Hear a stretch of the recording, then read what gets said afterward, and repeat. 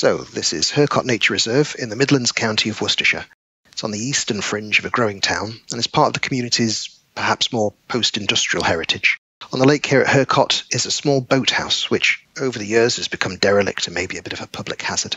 So the local nature reserve is owned and managed by the district council. Back in 2016, the council's conservation manager, Paul Allen, was charged with making the site safe for the public by tearing the old boathouse down. Paul had a fantastic idea. He came to the local bat group and he said, "Do you think this would make a good bat house?"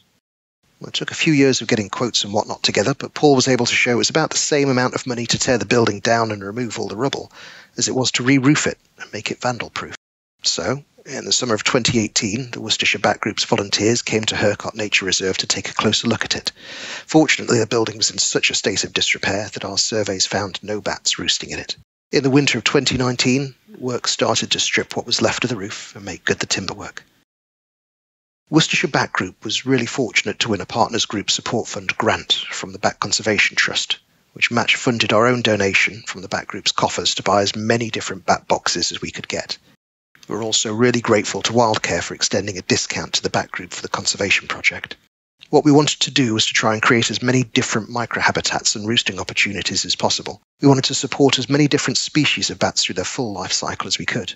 We knew the foraging habitat here was great, and we'd previously recorded about 10 species of bats using the site. But we've got very few records of bats roosting here. The one exception, and for me what was one of the two big objectives of this project, was the recently discovered lesser horseshoe bat roost, not too far away from the site. When I started at Worcestershire County Council about 12 years or so ago, there were very few records of horseshoe bats in the county. Although we knew they were around, none had been recorded in the north of the county, in the district of Wyre Forest.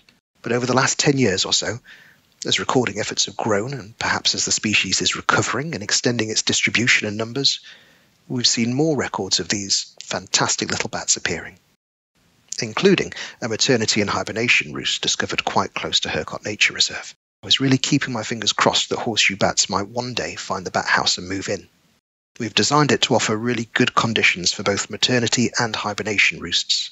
The other key objective for me was really one about public engagement and awareness raising. It's definitely done that. The project was in the newspapers. We've had local school children come visit. The locals ranger teams run regular bat walks here with good feedback from the local community.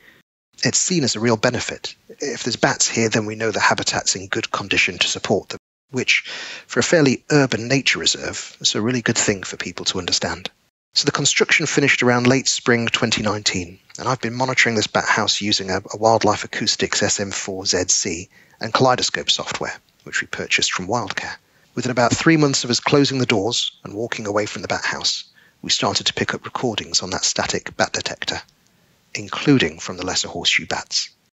Now, lesser horseshoe bats have quite quiet and directional echolocation, so we can be very confident that these are recordings of bats inside the bat house, rather than just noisily flying past. And the recordings show that the bats seem to come back week after week, staying a night or two at a time over the last year or so.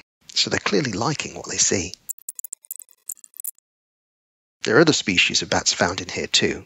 We've recorded brown long-eared bats, which are similarly very quiet echolocators, pipistrelles, both common and soprano, and we've recorded an Enthusiast pipistrelle on the site previously too. And we've had records of liceless and nocturnal bats. But my all-time favourite is definitely the lesser horseshoes, and having them turn up so quickly is really satisfying. Conservation works, given the resources, which is a message I think we should all take a bit of heart from.